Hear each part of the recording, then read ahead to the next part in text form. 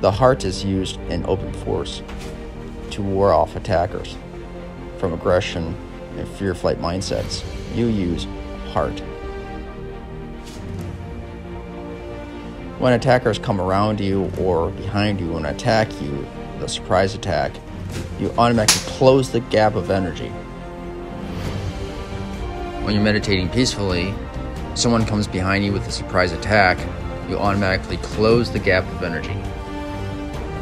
The attacker will experience acceleration of movement and he will be disoriented as you close the gap. This practice is all about building the energy field, left and right side.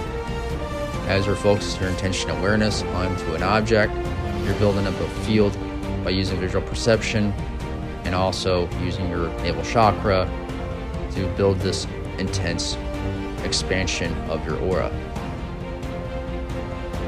When there's amounts of energy built up and attackers move in, they feel this energy and then they eventually fall over and they can't get up on their own power. The best way to understand open force is by putting your hands next to a wall about 3 or 4 inches away and let your energy body heat radiate towards the wall. And eventually this energy builds up and most likely you're going to be the one falling over.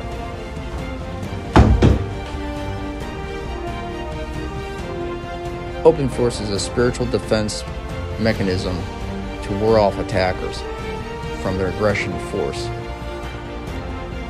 Open force has room for expansion.